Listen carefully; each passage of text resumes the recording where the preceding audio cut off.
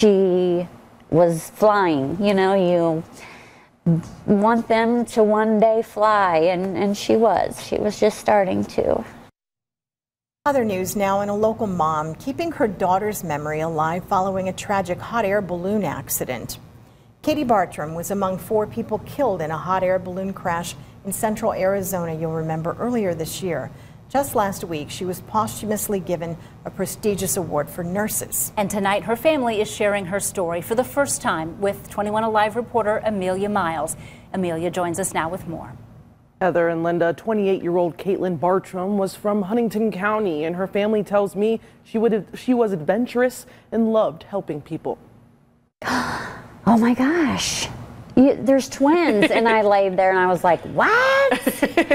I just remember being so excited. Jennifer Hubbard is the mother of 4 kids, including twin girls, Kelsey and Caitlin Bartram, also known as Katie to her family and friends. Just lots of love and laughter and videos and fun and just sweet. Hubbard also describing her daughter as adventurous. What happened when you got the call? I first was notified that she was airlifted to a hospital and that there had been an accident.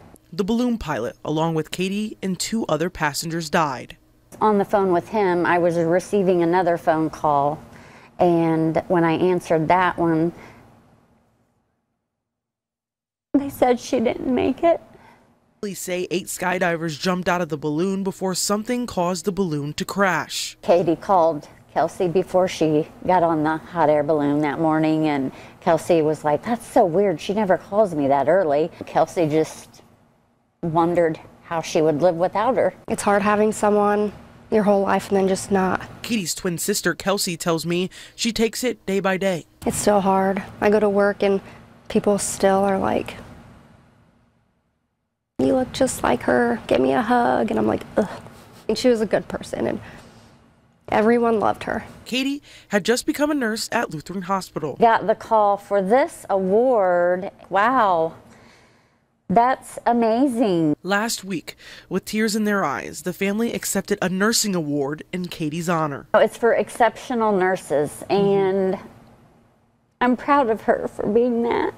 I think she would have been a wonderful nurse for quite some time. And if she was sitting here tonight, what would you say to her?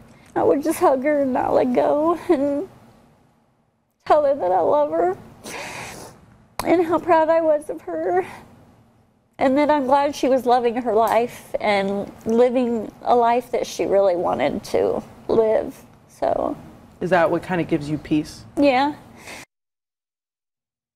What a great family. The family wants to thank the community for all the outpouring of support these past couple of months. It means the world to them. Reporting in studio, Amelia Miles, 21 Alive News.